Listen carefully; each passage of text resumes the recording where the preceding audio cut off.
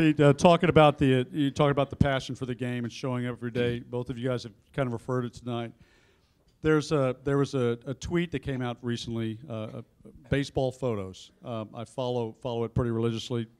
They run a lot of photos. There's a great photo of you rounding third base, and it's one of those typical photos of you in action. Your hat's off, your uniform's in disarray, your hair's flowing back. You were flying, obviously, toward home plate. What was interesting about this photo from 1979, it was a spring training game. What the hell's the difference? There's my question.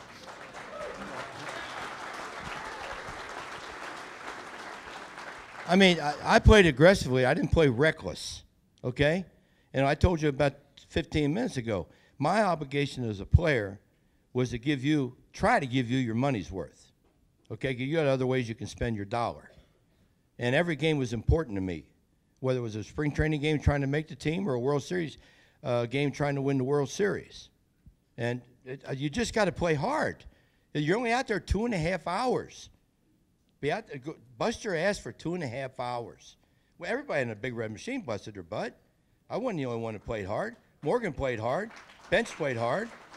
I mean, Bench played hard, but if he's on first, it takes a triple to score him. No, I remember one time I was playing in the Astrodome. This is a funny, true story. It's a Friday night game, and I'm single at the time, and I got a girl from California flying in to spend the weekend and go to the Dome and watch the games. And I can't go pick her up. In those days, you could go out to the gate, okay? So I send my buddy out. He says, well, what does she look like? I said, man, she'll be the best-looking chick on the plane. Don't worry about it, okay? So he goes out. He's waiting at the gate, and the gate opens up, and the 5th person off the damn plane is Farrah Fawcett. This dumb sumbitch goes up to her. I said, man, I'm making $12,000 a year. She's in coach. And later on in life, I was doing a thing with Ryan O'Neal in Cincinnati, and he was married to Farrah, and he called her up. She said, you tried to pick me up one night in Houston, didn't you? That's my Houston story. Farrah, she was a Charlie's Angel at the time. She was from Houston.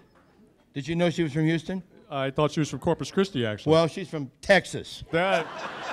Smart ass. I'm sorry, I didn't mean to correct you. She flew into Houston. That's right. Thomas J. Henry could have told you that. She's from Corpus Christi.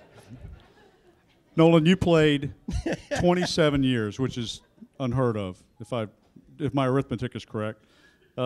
Pete, you played 24 years. Derek Jeter retired just a few months ago, 20 seasons under his belt, and a national columnist wrote, there will never be a time when a player will play 20 years again in today's climate. Playing that long, Nolan, do you agree with that, or was the era what kind of spurred you to play that long or enabled you to do that? Well, the way I look at that, and I don't know how Pete feels about it, but I'm going to guess he's going to feel pretty much the same way I do, is that, yeah, there's a chance there's players going to play that long because they have the passion for the game. They love the game. They're still being successful at it. That doesn't mean they'll stay with one team like Derek did with the Yankees or Biggio did with the Astros. The chances of seeing that, where somebody comes in and has a 20-plus or 20-year-plus career playing for the same organization, I'd say there's less chance of that than having a guy play 20 years because, you know, you take Pete, if he just hit the big leagues now, you know, with his mindset, his attitude about the game and his passion for it, he would play as long as he could until he just couldn't play any longer. I don't think teams are going to be able to afford guys to play 20 years. Because if you're talking about a 20-year player, especially someone's going to chase Noli's strikeout record or my hit record, you got to be a pretty good player. Okay, and if you're a pretty good player after 3 or 4 years, you're going to get up into that 25 or 30 million. How can you pay a guy 25 or 30 million for 15 years? I mean, there's been guys sign $300 million contracts, but you're not going to sign a $700 million contract in baseball. And as you know or may not know, Americans, life is fun. And baseball players, most baseball players today that are really good players, got anywhere from 100 to 200 million in the bank. They don't want to play when they're 38, 39, 40. They don't want to travel. They don't want to live in hotels. They want to have fun in life. They already established themselves as baseball players. And I just don't think anybody will play that long. It's not because we're superhuman, although we are. But God gave us bodies that enabled us to play. He pitched no hitters after he was 41 or 42. I led the league in hits when I was 40 because of our dedication to the game, and we were lucky. We were lucky because you don't have that many starts in baseball or that many at-bats in baseball if you get injuries. You know, today guys get an ingrown toenail and they miss 3 weeks. You know, they got a bump in the shoulder, you think it's cancer. I mean, it's just the way it is. They don't have to play today because they got multi-year contracts. We had to play every day. You're going to go in and negotiate your next year's contract and say, well, I did get 160 hits. Big deal. We played 162 games.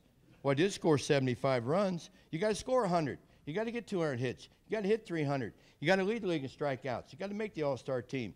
You got to win Player of the Month, Player of the Week, Player of the Year. You got to do those things to have something to negotiate with.